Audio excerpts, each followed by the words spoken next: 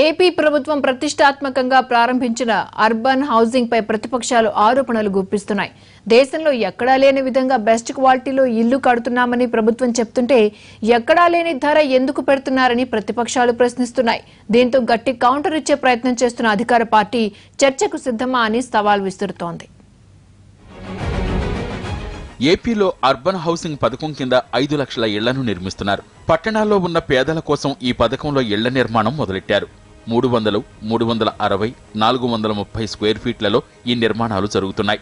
ఇందులో single bedroom తో పాటు డబుల్ బెడ్రూమ్ ఇళ్లు కూడా నిర్మిస్తున్నారు. ఈ ఇంటి నిర్మాణ ఖర్చులో 1,50,000 కేంద్రం ఇస్తుండగా మరో 1,50,000 రాష్ట్ర ప్రభుత్వం ఇస్తోంది.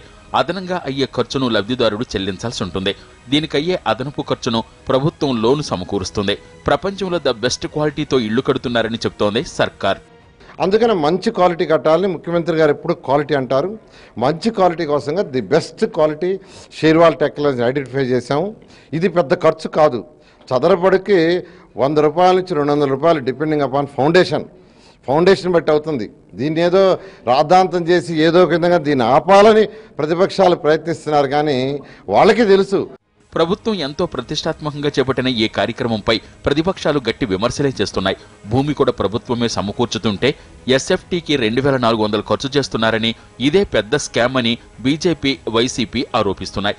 పట్టణ ప్రాంతాల్లో ప్రైవేటు నిర్మాణాల్లో 1,200 రూపాయలకు ఎస్ఎఫ్టీ చొప్పున అపార్ట్మెంట్లు దొరుకుతుంటే ప్రభుత్వం 2,400 చెల్లిస్తోందని, ఇది ఖచ్చితంగా దోపిడీనేనని తీవ్ర విమర్శలు చేస్తున్నాయి. దీంతో ప్రభుత్వం వాటిని తిప్పుకొట్టే ప్రయత్నం చేస్తోంది. ప్రతిపక్షాలు ఆరోపించినట్లు స్క్వేర్ ఫీట్ కు 2,400 చెల్లించడం లేదని, ఇవన్నీ ఉట్టి రాజకీయ విమర్శలేనని కొట్టిపారేస్తోంది.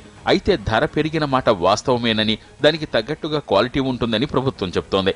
కిచెన్ నుంచి బాత్రూమ్ వరకు అన్ని ఖరీదైన మెటీరియల్ వాడుతున్నామంటోంది. ప్రతిపక్షాలకు దమ్ముంటే ఇళ్ల నిర్మాణంపై చర్చకు సిద్ధం కావాలని ప్రభుత్వం సవాల్ విసురుతోంది. ఇప్పటికే 10 రాష్ట్రాల నుంచి ప్రతినిధులొచ్చి ఇక్కడి నిర్మాణాలను పరిశీలించి వెళ్లారని, దేశంలోనే షేర్వాల్ టెక్నాలజీతో జరుగుతున్న భారీ నిర్మాణాలుగా అర్బన్ హౌసింగ్ ఉందని ప్రభుత్వం చెబుతోంది. మరోవైపు ఈ టెక్నాలజీ కారణంగా ఇంట్లో వేడి పెరుగుతుందనే వాదనను కూడా ప్రభుత్వం కొట్టిపారేస్తోంది. ఫైనల్గా చేసింది చదరపడుగు 1,825 రూపాయలు సుమారుగా. కొన్ని అయితే 1,800, కొన్ని దగ్గరలో అయితే ఫౌండేషన్ బాగుంటే 1,750 రూపాయలు, 1,720 రూపాయలు, 1,740 రూపాయలు చదరపడుగు. దాన్ని 2,400 అని, 3,000 అని, 4,000 ఇలా ప్రజల్ని అడ్డదారులు పెట్టించడం కరెక్ట్ కాదు. మార్చి నాటికి 5 లక్షల ఇళ్ల నిర్మాణం పూర్తి చేస్తామని ప్రభుత్వం చెబుతోంది. గత ప్రభుత్వ హయాంలో 4,000 కోట్ల అవినీతి జరిగిందని, కట్టిన ఇళ్లు కూడా నివాసయోగ్యంగా లేవని చెప్తోంది సర్కార్. అయితే ఇళ్లు ఎంత బాగున్నాయో వచ్చే ఎన్నికల ఫలితాలే చెబుతాయని ప్రతిపక్షాలు సవాల్ విసురుతున్నాయి.